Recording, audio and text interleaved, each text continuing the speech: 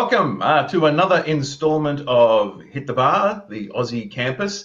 This is the channel that stops the clock for you and peels back the onion of what people are actually saying live in their messages to see if what they're saying lines up with what the Bible teaches. G'day, thanks for joining us. We are the No Apologies lads from Down Under, your hosts for this program. I'm Phil Chambers, and here with me in the virtual studio is Steve Forkin. Say g'day, Steve. G'day, everybody. How's it going? We've got Harvey Ward as well. Hello. Good to be here. It is good to be here. It's good to have you here. One more day above ground is a good day. And, of course, joining us from the beautiful Blue Mountains outside of Sydney is Craig Lloydell. Good morning, everyone. It is good morning. It could be good evening. Good morning, good evening, and good night. I remember that one. Hey, so, folks, if you're like us, you've probably heard messages where the Easter story is spun into a gloss about, yes, Jesus died and was resurrected, took care of your sins, and now the rest of the gospel message is all about you. Well, if you've heard that, please consider subscribing to the channel, ring that bell for notifications, and leave your comments in the chat. Today, we're going to continue our coverage of what we call the narcissistic world of Pentecostal and New Apostolic Reformation churches. We are going to look at Phil Pringle from C3. Many people have heard of Phil Pringle and C3. Before we get the desktop going and spin the wheel a bit, Craig and Steve, you guys have both had some time and experience with C3 churches. Just maybe just starting with you, Craig, and then you guys have a brief convo about your experience in C3. What did you learn from that? Look, there's a lot of things to learn from C3, and I found C3 to be a bit of a mixed bag. Sometimes you get good message, and sometimes you get something that's not quite right, and sometimes you get something that's just downright a doctrinal disaster. And so,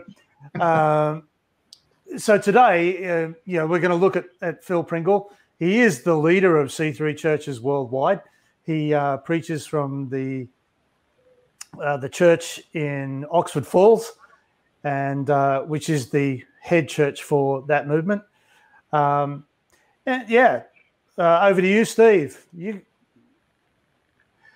So I'm trying to think now. This is 2008, I think, 2007. So 2006 is when I left a very abusive Pentecostal cult. I think it started out as a church. This is not the C3. I had been in there for 25 years. I was a young kid when I was drafted into that organization. I'm using those terms deliberately because I don't think that I really understood what it meant to be a Christian while I was in there. And when I got out, I was very angry with God. I didn't go to church for quite a while. And friends of mine invited me to a local small C3 church here in Coffs Harbour. And I have to say that the people were lovely. They were very friendly. I'd never really met Christians outside of the organization that I was in because it was such a cultish kind of organization. And so, and because I didn't have a doctrinal focus at that stage, I had no idea what Christian doctrine was like. So people could have really told me anything and I wouldn't have known the difference, to be honest. And it's only years later, as I went through another yet Pentecostal church and eventually started looking at Pentecostalism and looking at really Orthodox Christianity, as in through the church history and all sorts of different things, that I came to understand that there are big differences in Christian denominations. So I would agree with Craig that some of the messages, I think now when I look back, were quite good, but some of them were absolutely disastrous. And today I think we're going to look at just such a disaster. Well, Steve, why don't you spin the wheel, get that desktop humming, and we'll take Phil Pringle and have a listen to his most recent Easter message. So you do realize we're starting with a bit of a intro, but we'll fire it. Okay. Oh, well, that's all part of the wow factor, which is... At C3 Hepburn Heights, 2 on Good Friday, 2 on Easter Sunday. and you need tickets for those. And so you need to head to that website that you can see right now, check out all the details, great opportunities. But if you can't make it in person, it's okay. Okay. There'll be beautiful, wonderful Good Friday and Easter Sunday online church services as well. It's going to be a great weekend. It will be brilliant. Great weekend. Right now, we have a wonderful new song from our very own worship team. When we know you're going to love it, Yes. let's open our hearts. Yes, this song, Make Room, is all about creating space where God can come. And so let's pray right now. God, we open our hearts to you. So, Craig, was that an today. actual wave? We make there? space. We Yeah, make it was a room for you wave. to come. Steve, can we actually fast forward through the other side of the song? Because honestly, if we want to start on doctrinal disasters, we'll be here all day talking about this song. So, Look, I agree. I'll just give that a try because, oops. You go ahead. While you're doing that, Steve. the song, I pulled the words up on the song this morning, and apart from the ad lib Jesus thrown in, you could literally take this song, play it in any bedroom around the world, and it would make you feel good, but it wouldn't give you any substance whatsoever. So that kind of like the Jesus is my boyfriend kind of song that you've talked about before. It was more of, it's more about there's actually nothing of substance. They talk about laying something down. What that is, they don't define. What the purpose of laying it down is, they don't define. What the benefit is of laying it down, well, it's a bit, it's Understood. It's a nothing message. It is not worship, and therefore, it has no truth in it, and therefore it isn't worship. It's what we talked about last week. If you were listening last week, I was listening because I was here. Yeah, I got that. Hey, Steve, how about now? Is this ready to rock and roll? Yeah, we're ready to rock and roll. I wanted to say that I think having listened a little bit more lately to their line, I have a sense, and Craig, you might sort of resonate with this a bit as well. I know that Phil Pringle is really into Word of Faith. This is his base roots. But I actually think that both Hillsong and C3 are now probably more a halfway house between a progressive liberal church that has some Word of Faith sticker stuck on the outside of the pig. I mean this without trying to be disrespectful, but progressive Christianity, I think, is almost more dangerous than Word of Faith, because at least Word of Faith honors the idea, or at least wants to honor the idea, that Scripture is their basis for it. I listened to an interview between Josh McDowell's son, I think he's called Josh McDowell Jr., and a pastor of a progressive church in California who came out of a typical standard Baptist church. And this conversation was not a debate. It was just getting to know each other. Of what do you think? What do you think? It was an interesting conversation.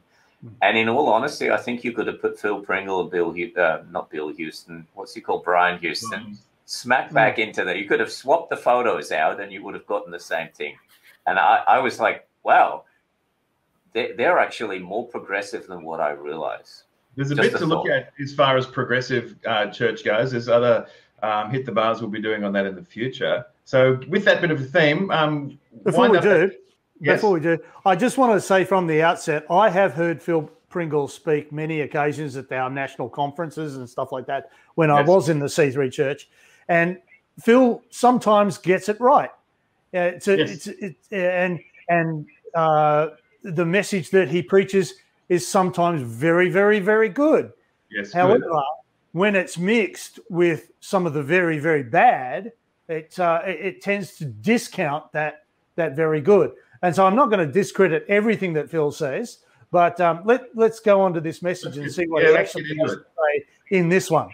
That's a good backdrop. Thanks, Craig. Over to you, Steve. All righty. So we'll just flick over to that and just have me there. Oops. I got doggy treats in my head right now. I don't even have a dog, but healthy, balanced diet, a few little treats, all good. Today, your treat, just get on with it, Jace. Today, your treat is Pastor Phil Pringle, founder and leader of our family of churches, is sharing a message with you, with us.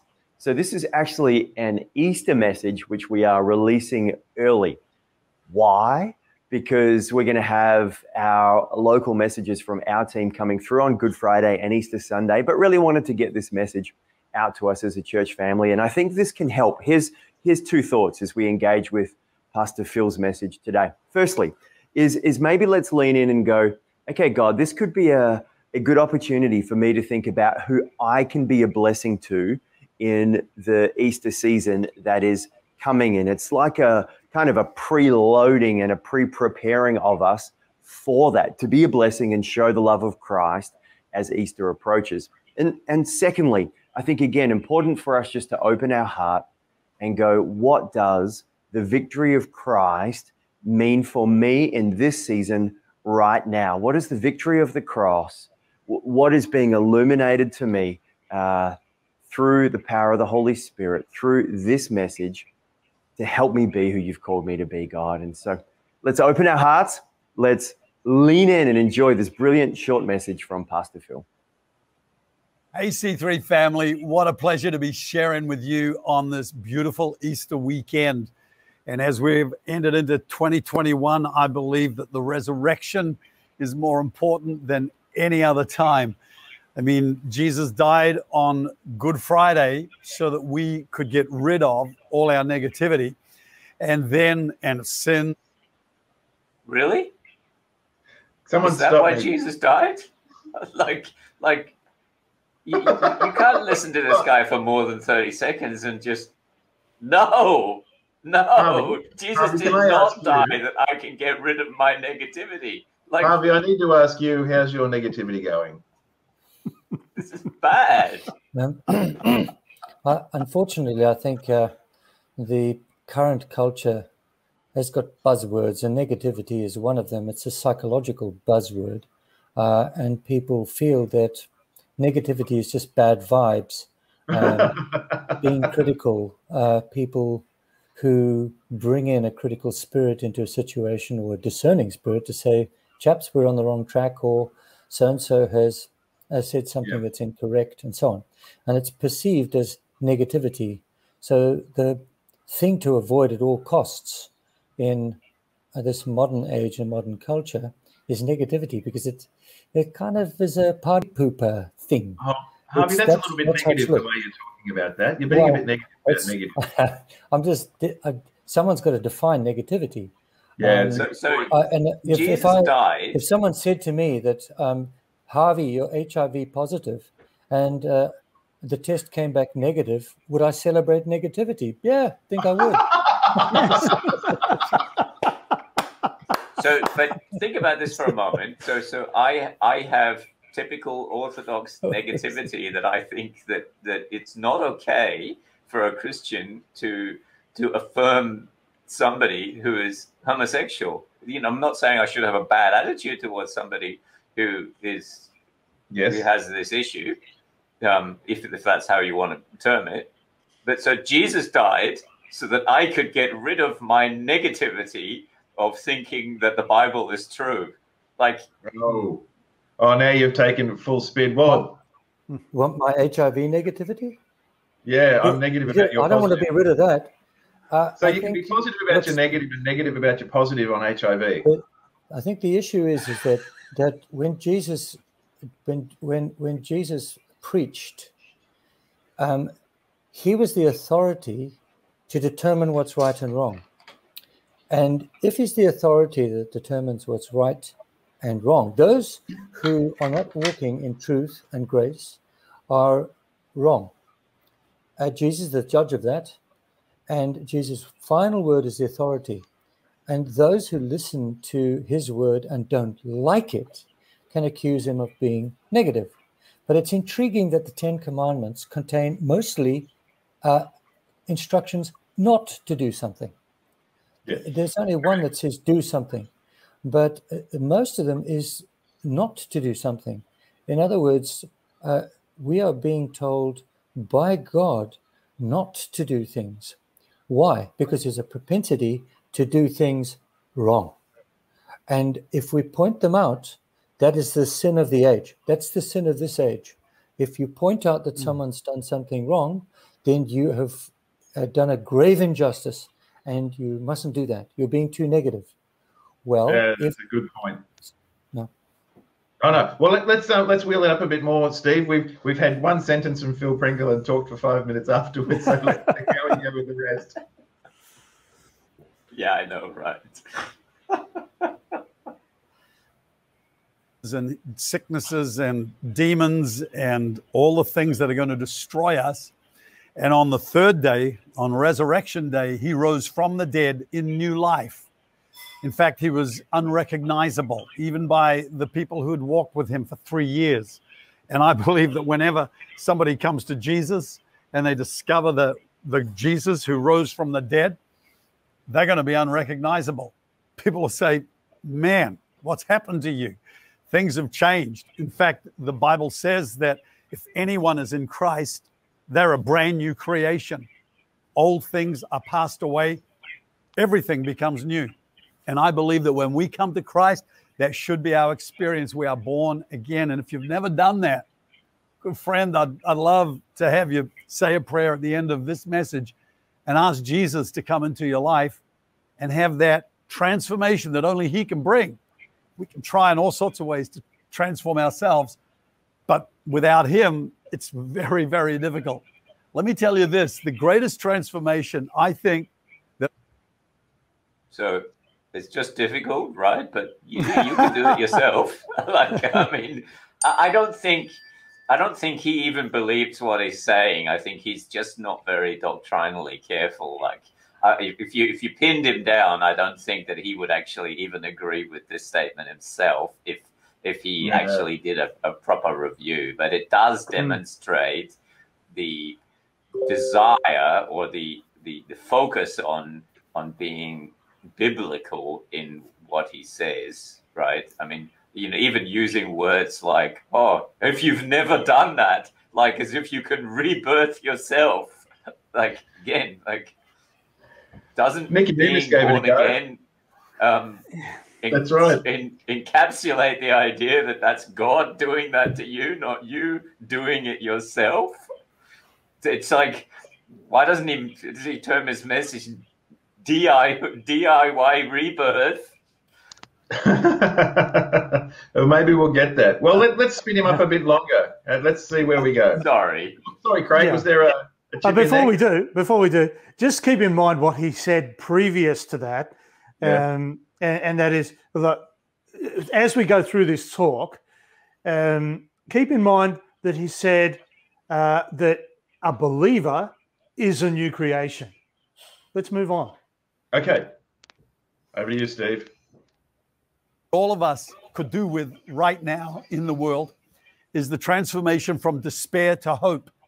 For many people who are struggling financially, struggling in their jobs, struggling in their health, struggling in any area of isolation and relationships, there's hope. God comes into your world and he brings hope. And Easter is all about hope.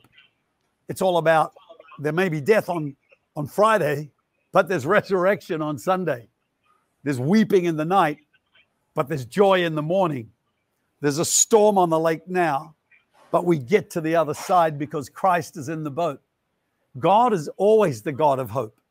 There's no situation that is too final and disastrous that there isn't some way through it. God has always got a way through to the other side. He is called the God of hope. Romans 15, verse 13 says, now may the God of hope fill you with all joy and peace in believing, that you may abound in hope by the power of the Holy Spirit. God wants you to have an abundance of hope, and it comes into your heart through the Holy Spirit. As you read the Word of God and you see those powerful promises of God speaking life and faith into you, you know that there's hope. The future is not just dark and black. The future is not a blank canvas either. It is full of hope for anybody who's in despair or discouragement today. Acts 2:26 says, "This is come on, Okay. Craig. I saw that hand. I put up my hand to that one. Look, getting back to what I said before, he's already established that if anyone is a believer in Jesus Christ, he is a new creation. Correct. And that is, straight out of Galatians and Colossians. Okay. Now, the problem is, if you are a new creation, yet you still need hope. Not that you have hope, you need hope. And this whole message now turns into this, despite the fact that you are a new creation and you are a believer in Jesus Christ, you still need hope. You need hope to get over financial problems. You need hope to get over your jobs and your health and your isolation and your relationships. And I'm not saying that we don't experience these things. Of course we do. What he's saying is you still need hope for these things. Yet my faith already says to me that I have a hope beyond circumstance and beyond the situation. And, for many of the people around who have been through this whole COVID experience, it can be draining of that hope, yes, but it doesn't take away from the hope that you have in Jesus Christ. What is the hope? You know what I mean? Like, what is the hope? So we just hold that. There is no definition in this talk. He does not define the talk in the hope. He just says there is hope. Harvey, you have to chip in, my friend. You're making me look to the chat pod. But I was gonna throw to you anyway, because I did notice a chat pod. But in the next videos, I'm not going to look there. It's too confusing for me. Just chip in. But there was some stuff you did type in before that is the precursor to all of this, which was where's sin? Where's repentance? This is all about temporal troubles. It's like, talk to that for a second. I know you had something you wanted to chip in around that. The kingdom of God is at hand, and the good news of the kingdom is because there's the bad news of the reality and bad news of sin. And there is no hope unless you recognize where you are and where you need to be. Correct. And the Holy Spirit convicts the world of what? Of sin and of the righteousness of God and judgment. That's the Can we just chat on that thought there for a little bit? Exactly what you said there, Harvey. The Holy Spirit convicts us of sin. Now, here's an interesting, it's a very interesting point. What meaning are we placing on the word convict when we say that? Does it mean, I feel bad, that convicts me, my emotions are tweaked? Or if we take that into a law court, a legal sense, and the Holy Spirit is the prosecutor and convicts us of sin, the determination is guilty? Yeah, I mean, you know what I mean? Like, it's not like, I suddenly feel bad. Well, this fair island was colonized by people who brought convicts here and populated Australia. So we have a long history of convictions.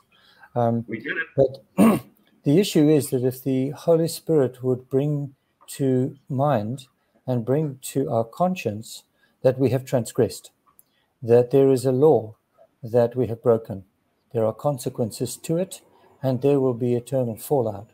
There will be a realization that we're naked. That's the difference between Adam in his pre-fall state and his post-fall state. Beforehand, he wasn't aware that he had sinned. Afterwards, he was aware that he had sinned. He realized he was naked. He was ashamed and he did hide. So this is the work of the Holy Spirit to illuminate amongst all personkind that they have transgressed and are in need of saving. Starting from there, then there is a way back. You have done wrong. Here are the consequences. So that's the Holy Spirit's job in John 14 was, Jesus said, I will send him to you. He convicts the world of sin, of the righteousness of God. God's the judge. God will hold you accountable. Here are the rules. Here are the standards. You've broken them. And of judgment. Yes. So the inevitability of the consequences of sin will put you in a position where you realize you need saving. And repentance is the natural and reasonable response when you recognize you have sinned, you've fallen short of the glory of God, and do not deserve his grace. Now we're in a position where you can receive forgiveness and be joyful and be hopeful of. And that's where God's the hope mercy. Is. That's God's where the mercy. hope is. And the other thing is, either that if you miss out that step, then all Jesus becomes is an applique of good times. He's a life coach. Pretty ugly. But he times. doesn't give you the good time, of course. You know, the multi-level marketing scheme in the C3 gives you a bit of good time, but only for the guys at the top. So but the problem is there's that the Holy Spirit convicts us when the word is preached correctly, and it is the upholding of the law that leads a person to repentance. Paul used this word schoolmaster that leads us to Christ. You think of, you know, if you were like me in an old school where, you know, you got the cane as a child. No, I never did. This is the role that the law plays. It tells you, it demonstrates to us that we are undeserving sinners, and that all we have coming for us is the wrath of God. And this message contains, of course, nothing of that, because foundationally, I think the gospel has been stripped out of it. So people come to a false Jesus. They come to a Jesus of their own making. And, you know, and sometimes people still do come to Jesus because they come in spite of the message. But the gospel is not in this. Yeah. Well, let's spin it up. To some degree, it's like when Jesus said the gate is narrow and few find it. And if people climb into the sheep pen around the gate that's being provided, they have not grasped the importance of recognizing sin is a problem, and the sinner at the back of the synagogue who says, "Be merciful to me, I'm a sinner," he goes away justified.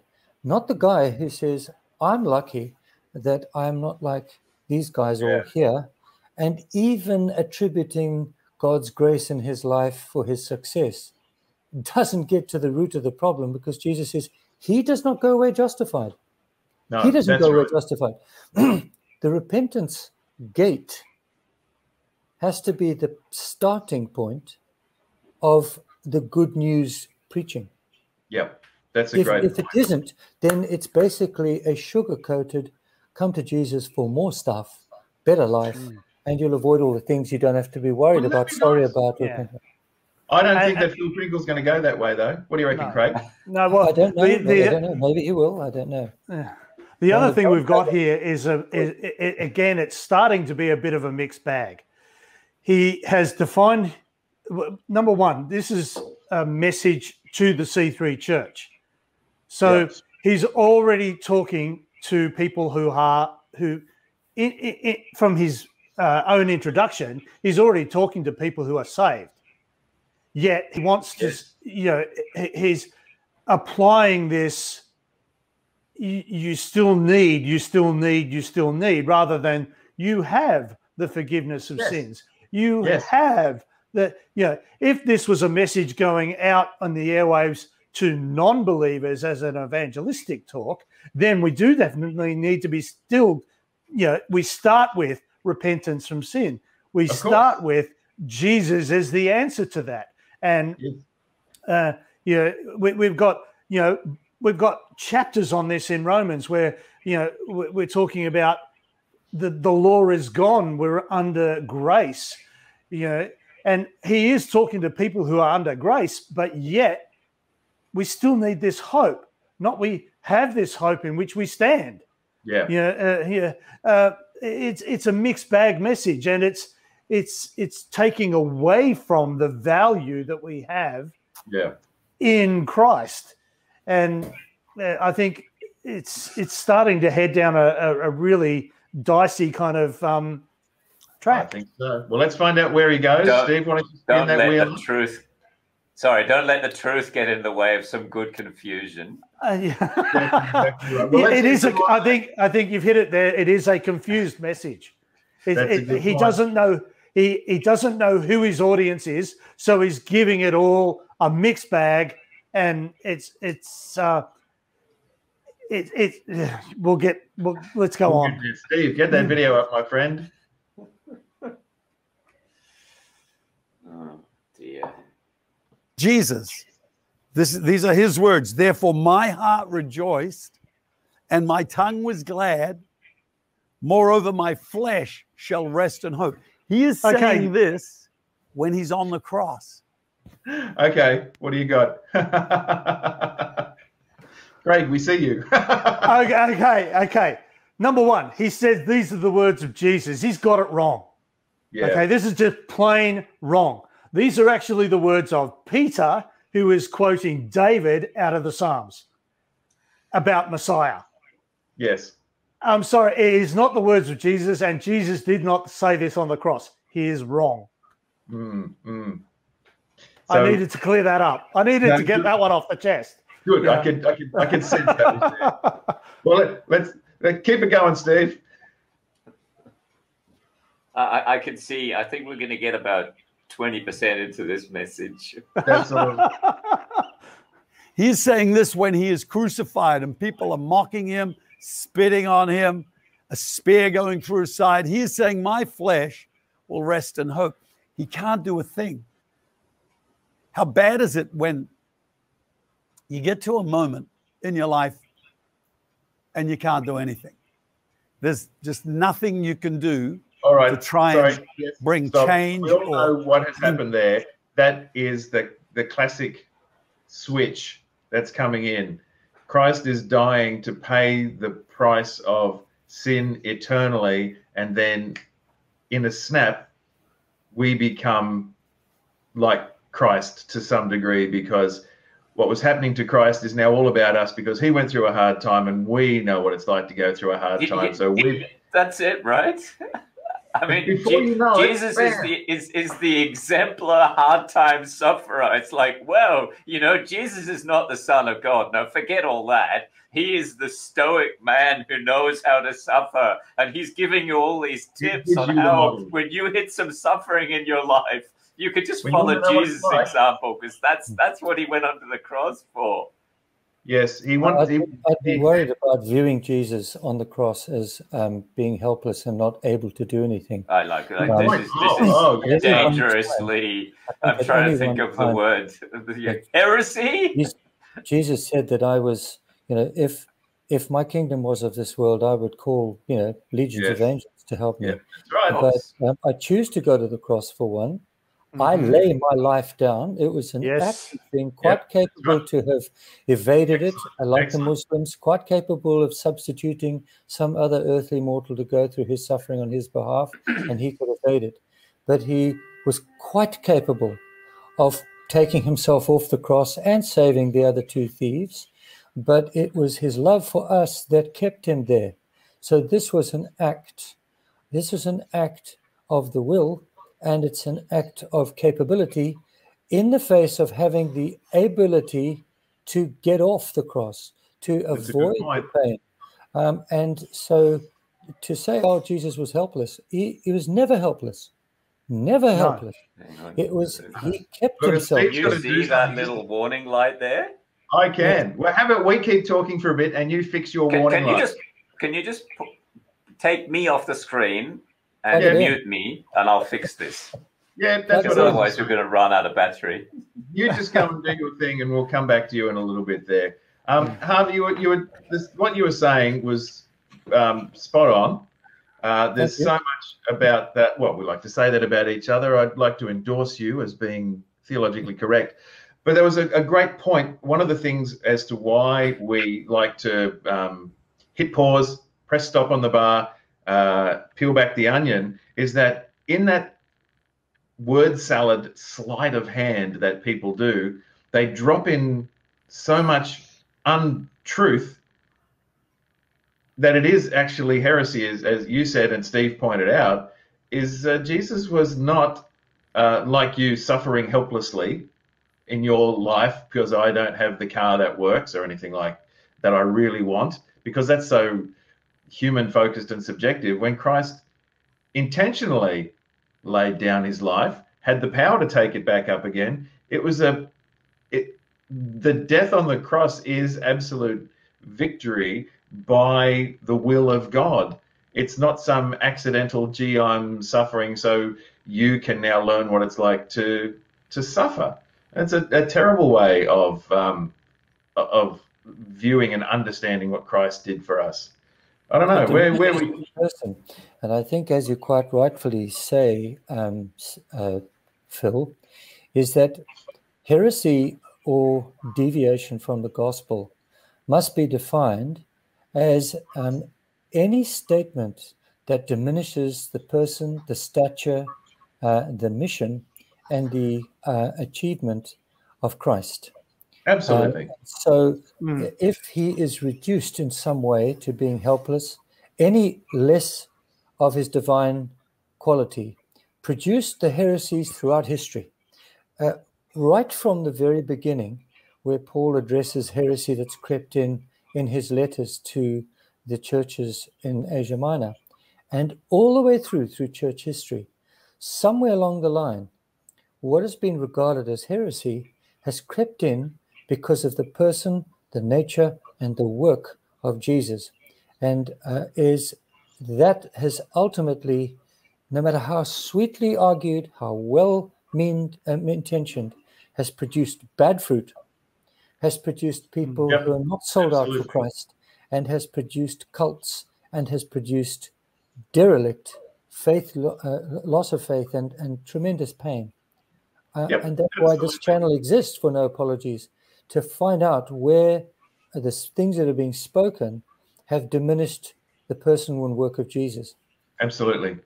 And I think that's a good turning point to Steve. Fire up the video again. Let's keep hearing a little bit more of Pastor Phil Pringle and see where he goes with the rest of what he's saying. Feel free to hit that bar, my friend.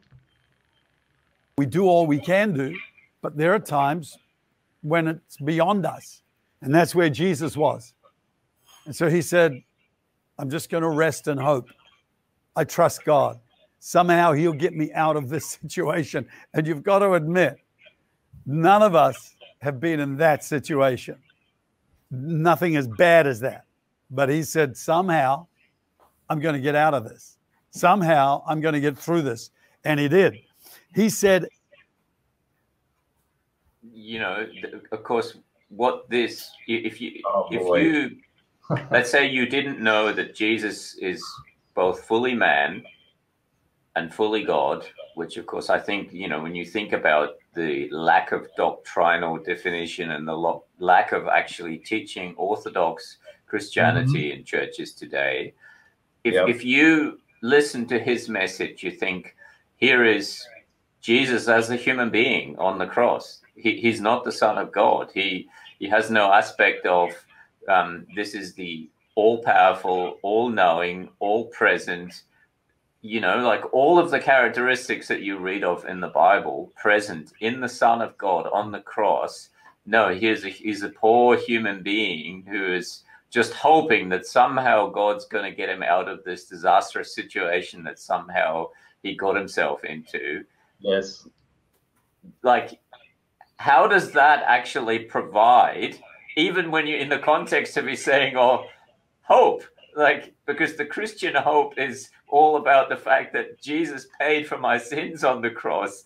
And it's like, no, the Christian hope is actually nothing to do with that, according to Mr. Pringle. The hope is Jesus somehow got through his tough situation, so I'll get through it's mine. It's situational. It's circumstantial. It's temporal.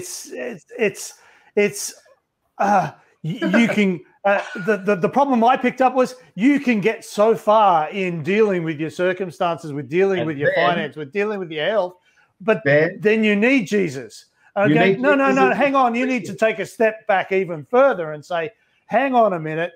My sinful situation before being a believer in Christ, yes, my sinful situation demands that I can't do it at all. No, because I am born into this. I need rebirth. Yes, which involves I can't do. I can't do anything. I need Jesus to do this part. Yes, it's just. I'm like, sorry. They take that. They take that and the absolute core message of Christ, the core message of the kingdom of God, and the salvation and entering into the kingdom of God, as if that's just done. And so now all this other stuff you're suffering. See, Jesus came so that all this stuff will get fixed up. Now, we used to say this when I was a younger Christian, that of course, it's not true Christianity to believe that life will be a bed of roses once you become a Christian. But now that's mainstream teaching, is that it's not going to be a bed of roses, but as you walk through them, God will turn your situation into roses. I can't help thinking that this is comparable to the children of Israel as they've just come out. They come out of the desert, they've gone through the waters, and Moses is on the mount, and what they're doing now is creating a golden calf. That's what his message is. This is the golden calf for the church that has nothing to do with God. And in fact, I think, the golden calf. The golden calf, yep. The golden calf is healing. The golden calf is having a good job, your finances secure, not living in isolation, in relationship with your health is great. Whoever. This is self-help gone totally wrong. Oh yeah, it is. It's like the children of Israel saying to Moses, "How dare you tell us that this and this and this, that God said this? We want this, and we're going to have this." And here's a man who's promising him that they can have it.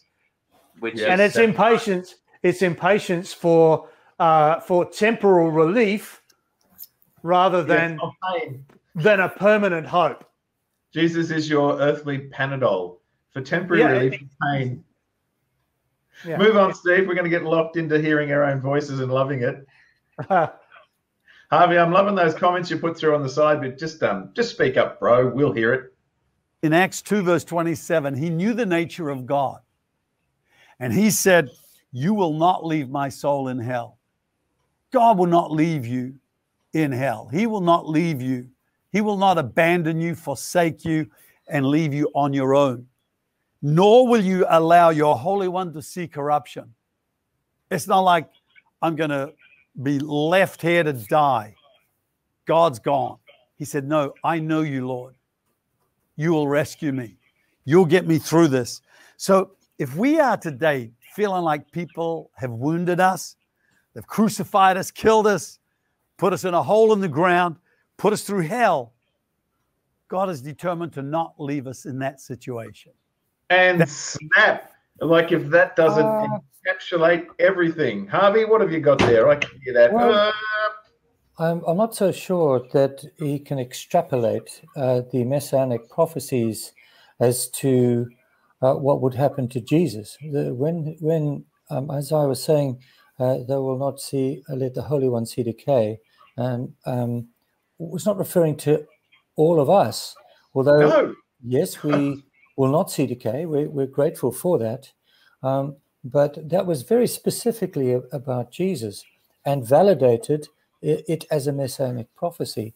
I don't think it's a bit of a long bow to say it's okay. You can appropriate those promises for yourself. And not so good. But this wouldn't go down well in the Colosseum. No, one's got to get back to this, because I've been in the Colosseum. I've walked in the Colosseum, and I've tried to listen for the groans of creation, imagining that the history of humanity could be extracted from the dust under your feet in that place. And there are people like you and I, trembling in, cages and iron bars, waiting to be ripped to pieces by wild beasts. That's where your theology really cones down to what's important. And people languishing in jails in Siberia and in Chinese church, in prisons and so on. That's where your understanding of the nature and the substitutionary nature of God, of Jesus' sacrifice for you, starts to bear fruit, even although you face death, and even although you face persecution. It's not that God will take you out of your pain. Sometimes he'll put you into pain, and sometimes you will not get rescued, and sometimes you will end up getting 17 years like Richard Vermbrand did in a Romanian prison. And you may get the opportunity to taste freedom after that and pull your shirt up and show the BBC audience the scars on your back. There's some kind of glory in that. But there are many, many unmarked graves of people who have gone to their death for their faith in Christ, who did not get this message. And it's absolutely awful, isn't it, Harvey? What he's done is bring the eternal, beautiful message of the Messiah's sacrificial work of salvation to be nothing more than a metaphor or a panacea for improving our life and us getting out of the awful situations we may be in. And yes, we are in awful situations from time to time. Not even people in the West, which is the most affluent part of the world, have awful situations. It gets worse, of course, physically as you go into other parts of the world for the Christian church. But to say that that's what that is about is an absolute awful reach of reading yourself into the scriptures, twisting the scriptures, and promoting that poor teaching for financial gain. It's also quite dangerous to try to extrapolate the very, very oft quoted verse, "By his stripes we're healed." By his stripes we're healed. Does that mean that you grasp hold of that statement, you drive it into your mind and repeat it frequently enough so that when you utter it, the faith comes by saying, "Jesus, you've received suffering on my behalf. I should not be sick." And Christian witchcraft. No believer should be sick either. Well, as a number of people have said, please come to the hospital where I work.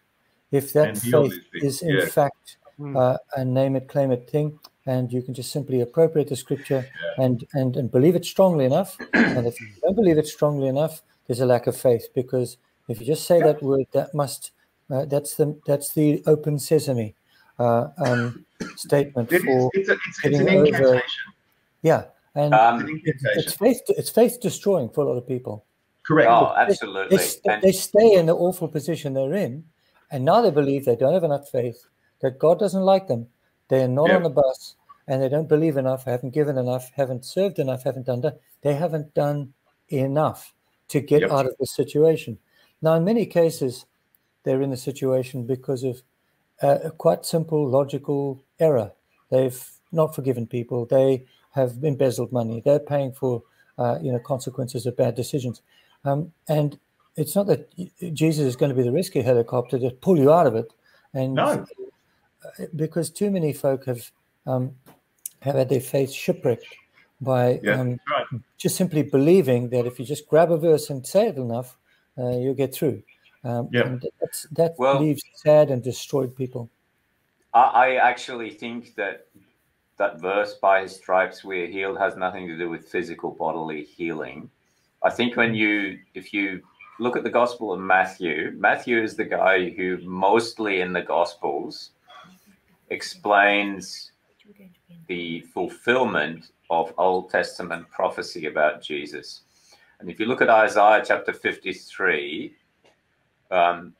the specific part of Isaiah 53 that talks about healing, Jesus famously heals, I think, a paralytic at that moment, is in Matthew chapter 8.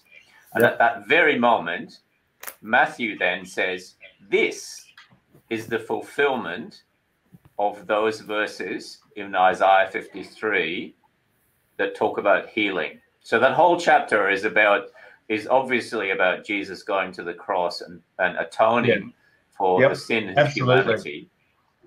So Jesus, and to say that Jesus would need to atone for sickness, you've got to think about where that goes. You have to conclude, therefore, that sickness is something that you do and requires a punishment, because atonement is the paying for the punishment. And so, of course, it means that the guy who is sick then concludes he's being punished. And then if he doesn't get healed, then it means that more than likely God also didn't forgive his sins, because why would God forgive his sins if he's not healing him, if it's in the same package? That's a great point. So it's turning the atonement completely on its head. And the entire faith healing movement is based on this false premise that Jesus had to atone for healing on the cross, which is wicked. There's nothing could be further from the truth. And it's not to say that God doesn't heal today or can't. Of course he can. The Bible tells us that we should bring the sick to the elders, and the elders in the church should pray for them. Of course we do that. But there is nothing in that sense that Jesus had to die on the cross to atone for the punishment of sickness. And of course, this is the bridge that they use to say Jesus also atoned for the sin of poverty or the curse of poverty. And so that effectively somewhere embedded in that atonement is your package deal to get wealthy. Yeah. So look, on that, Steve, let's hit the bar again. Bring up Phil Pringle and keep him going. See where we can go in the last few minutes. That is what Easter tells us. No, that God is interested in you and I not being left in darkness, not being left in the pit. If we give him our lives and trust ourselves to him, he will deliver us. Our hope is based on the fact that God is good. God is good. He is not evil. He is not capricious. He is not bad. The book of Hebrews says Jesus is the perfect example of God on the earth. So if we want to know what God is like, we just need to look at Jesus. And I can't find one time Jesus making anyone sick. He only ever healed them. There's not one time that he killed anybody. He only brought people back to life. I'm sorry, but, you know, I this, bet of you're course... not sorry. Wait a second, you're not sorry, are you? Well, this is just foundationally, fundamentally wrong, because what this does is saying that you know, Jesus is now divorced from the Old Testament, for starters. So when God wiped out in the entirety of humanity, apart from Noah and his family, Jesus wasn't part of that. No, this is not the loving Jesus. This is the horrible God of the Old Testament that we had to somehow disattach ourselves from. And now here comes along the loving Jesus who he wouldn't do anything like that, of course. Oh, yes. Dare I mention Ananias and Sapphira? Well, that's right. You know, of course. We've got people who held back. They held back their wealth. Hello. And they were judged by God, by the Holy Spirit, and taken there before Peter. There's many such examples. I could think of, you know, Herod and the angel striking him dead, and the worms ate him the same day. Like, sorry, those was are hungry Jesus worms. not involved in that? Like, you know, and no, I think this is just fundamentally broken. Yeah, it is. It's also what we were getting to, what we were talking about before. It's all about the healings. It's all about the thing, but it doesn't match. It doesn't actually mention what you're actually being healed from. Is it being healed from sickness? In his case, yes, that's what he's talking about. He's talking about healing from sickness. Yep, but absolutely. Jesus healed all those who came to him, who wanted it. But did all of them become believers? No, they didn't. What's that, Harvey? That's right, Craig. It could be construed that Jesus was an abject failure because all his subjects that he healed eventually died. Yes. And he's not just now of healing everyone. Let's be honest about this, because the demonstration of the glory of God in bringing people back to temporary health is a reflection of his capabilities as God in the flesh. Yes. But his bigger message was death has lost its sting. Absolutely. Death is the final. Yes. And premature death, in the case of the individuals he raised from the dead, like Lazarus and the little girl Tabitha and so on, they were demonstrations of his divine power over death. Absolutely. And they were to enable every one of us who has to go through that portal to have hope that though we die, yet shall we live. If that isn't hope, then nothing is. Because your best life now is at best temporary. And for those of us who are listening to the low drone, which becomes louder and louder as we get older, that death is inevitable, we run out of hope as we get closer to the gate. But it's the knowledge that as we are, Christ was, but as he is, we will be. That has to be the focus of the good news. Yes. Death is not the end. Death is not the victor. Yep. The final problem that we all face of dying is now not the final problem. Yep. If that doesn't give hope, then it makes the temporary sufferings of this life pale into insignificance because of the length of eternity that follows with the God of eternity. Eternity is a very long time. So that's the good news. Yes, that's the good news. Resurrection Sunday, that's the good news. Yeah. It's not that you'll rise to fight another day. It's that you will rise and you will exist for eternity in the presence of God. As he says, that's the good news. Not that you'll be dragged out of your debt. Maybe you'll go into debt. Maybe if Jesus had told the rich man, go and sell all you have, that's hardly a Pentecostalist message for him. No, it's not. The funny thing is, right, his message is about hope, and it seems like he's actually stripped every bit of Christian hope out of the gospel and given you a false material hope that the Christian gospel never gives you. So it's it's more than a disaster. It's like 180-degree turn in the wrong direction. Yes. And when you preach to Muslims, they know what they have to give up. It is not an easy life. Read Nabil Qureshi's, life story, seeking Allah, finding Jesus. He did it. It was not an easy life. He wasn't healed from esophageal cancer or stomach cancer. He died prematurely, leaving a wife and a child. He lost his family, hated by his parents.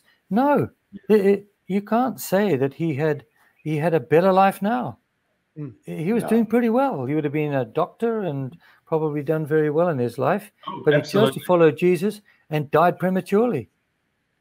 How's the gospel working for him, or the current kind of that sort of message? So I can hear, I think, what he means, but then my ears hear what he says. And unfortunately, the good news isn't in it. If you've got one little message, it's not come and die with me so that we can rise to eternal life forever. Well, there's actually, if you listen to this whole message, there's more about depression, there's more about circumstance and failure and all of that kind of stuff, which is robbing the Christian of their real hope. It's giving them more about their circumstances and nothing about the reality of being united with Jesus Christ in eternal life. It's in his suffering here. It's bogus. It is completely bogus. Bogus, dude. It's totally bogus. It's but I hate to come back to this, but having had some experience with friends and in the organization that I was involved with, multi-level marketing, this is exactly what they do. They have to dangle a carrot in front of you continually, because the guy at the top can only get wealthy when all of his minions continually dangle the carrot in front of the next downline and the next downline, and the carrot's actually not. You never get it. You get a little bit of a snippet of it. It's like you get a bit of carrot peel by dangling the carrot onto the guy who's down below. And the only guy who gets the carrot is the guy at the top.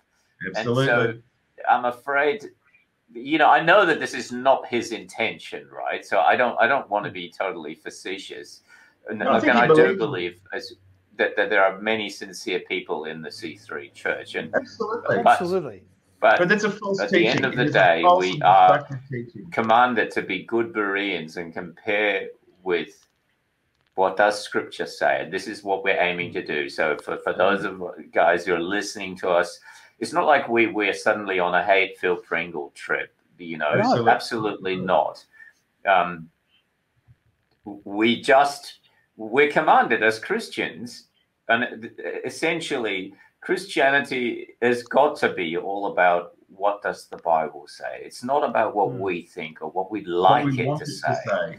Yes. It can't be about that. And actually, when it becomes about that, that's a red rag to a bull. That's just like the major alert sign. Something is wrong. And so if you happen to be somebody who's caught in the C3 or this kind of church organization, food chain, just move out of it and find a Bible-believing church where you will get fed and where you will live in a Christian community that is truly seeking to teach you about Jesus, the real Jesus, the Jesus that is portrayed in the pages of the New Testament. Yeah. Look, on that, I'd like to read something from Hebrews chapter 6. Please do. Therefore, leaving the elementary message about Messiah, let us go on to maturity. Not laying again the foundation of repentance from dead works, faith in God, teaching about ritual washing, laying on of hands, and resurrection from the dead and eternal judgment. And we will do if God permits. Now, look, don't get us wrong. I want us to go on to maturity. But if we can't get the elementary teachings right, which is what Phil is talking about this morning, they're all elementary teachings. Resurrection from the dead, repentance. These are elementary teachings of the Christian faith. Absolutely. If you can't get those right, you can't go on to maturity. Yeah. And I think what the writer to Hebrews goes on then to say further in Hebrews 6, we have a superior hope. Then in 7, we have a superior priesthood. And then in 8, we have a superior covenant. We can't get onto those things like hope, the superior priesthood of Jesus Christ and the superior covenant of the new covenant unless we have a fundamental understanding of the goodness that is wrapped up in those elementary teachings. Let's get the elementary teachings right, and then let's go on to maturity. Please get the elementary stuff right in the first place. You don't happen to have a grading scale for this, do you? So, gentlemen, there's the grading scale. No, look, sometimes Phil gets it right. Let me tell you that he does get it right sometimes. But today he's got the elementary teachings completely wrong, and he needs to take a step back and find out exactly what we're being healed from. Are we being healed from our temporal circumstances? Absolutely not. No way. Sometimes there may be relief from that, but the relief is found in the hope that is in Jesus Christ, and that we have eternal life through him, through his atonement from our sins, and we are credited with his righteousness, not a righteousness of our own. That's great. So on that note, gentlemen, I will wrap it up here. Folks watching us out there on YouTube land and the broad, wide interweb, wherever you may be, thanks for joining us. Remember to subscribe if you like the channel content. Give it a thumbs up. Please leave some comments. Keep those discussions going. We'll catch you. Remember, one of our next videos coming up that you'll see is Bill Johnson and Hillsong coming together. That should be fun. But as for now, thanks for joining Hit the Bar Down Under in the Down Under campus. We always need to shout out to the rest of the campuses that are out there. And as for now, we'll say goodbye, God bless, and see you.